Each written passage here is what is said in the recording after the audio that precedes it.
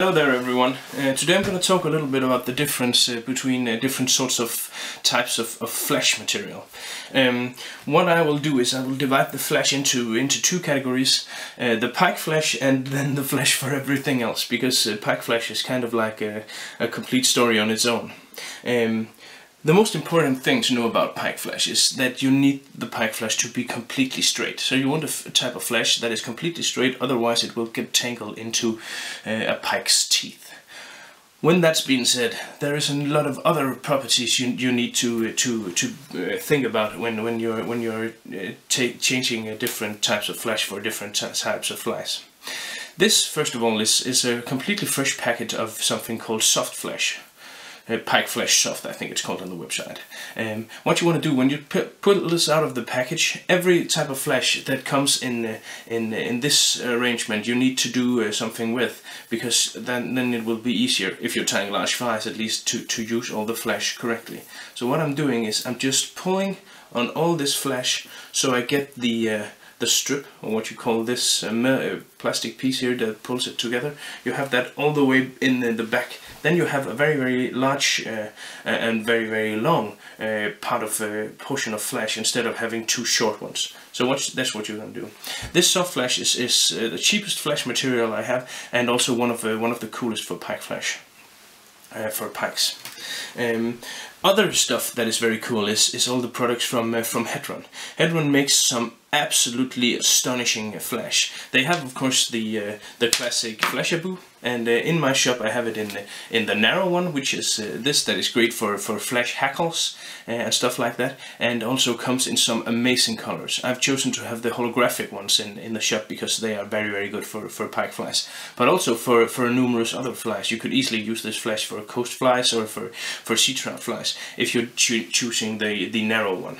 So this is the narrow holographic flesh from Hedron. One of my absolute all-time favorites. I cannot stress enough how great this material is, and you can see the colors are just truly vibrant and truly amazing. Yeah, well, that's it in the narrow one. Then also there is a bit of a special product, and that is called lateral scales. Lateral scales is the widest flesh, one of the widest flesh I've seen to date, and it has kind of like these small crinkles on it. Very good to just take 3 or 5 strands and just add to a pike fly. Gives an enormous amount of life and vibrance, and something that moves different in the water from the rest. So very nice material that I incorporate on most every of my pike flies. The last flesh type from Hedron is the holographic Fleshaboo Magnum. And Magnum is a nice word when you're talking about pike flesh, because as you can see, I've done the same trick as I did in the start with this, but with this Magnum flesh. This Magnum flesh is wider, and there is an enormous amount in these packages. They are a bit more expensive than the others, but that is due to the fact that there is just an enormous amount of flesh here. This is 54 centimeters long, so you can make some awesome, truly awesome big pike flies with this. Comes in a lot of great colors, works very well in the flies, very lively, and as you can see, well, truly mayhem. Those were the pike flesh. Of course you can use these types of flesh for saltwater flies, musky flies, perch flies, all sander flies, all sorts of other flies, but mainly in Denmark I use these types of flesh for pike. Moving over to salmon and sea trout flies and coastal flies. One of the types of flesh that is used a lot for salmon trout is this.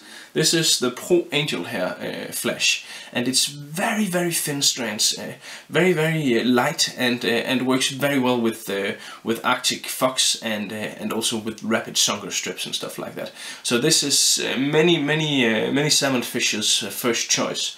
I have some of the best colors of this in the shop, and well, it works very great for freshwater. Also for coastal flies, this can be quite good. And as you can see, there is a lot of flash in a package when one of my friends, when he's tying salmon flies for Skiano, Danish salmon river, he's using 3 strands of this in his wing. So if you're only using 3 strands, I guarantee you this will definitely last a lifetime. The other flash I'm using a lot for both coastal flies, saltwater flies and freshwater flies, salmon and sea trout flies, is the Glisten Glow. This has a crinkled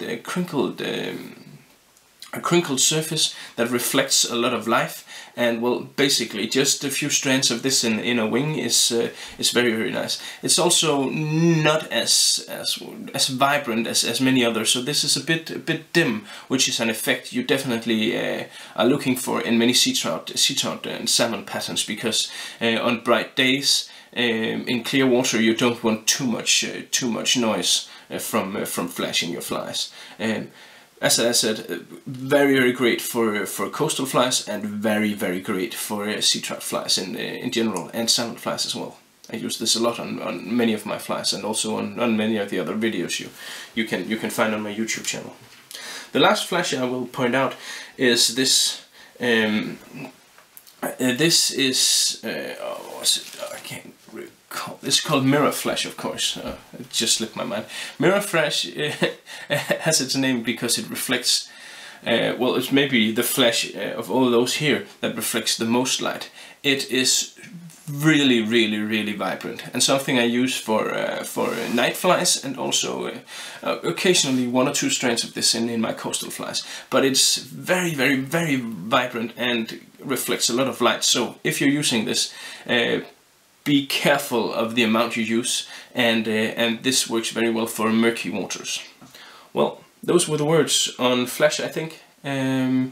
Thank you for tuning in, and well, subscribe for more videos from my lab. Well, thank you.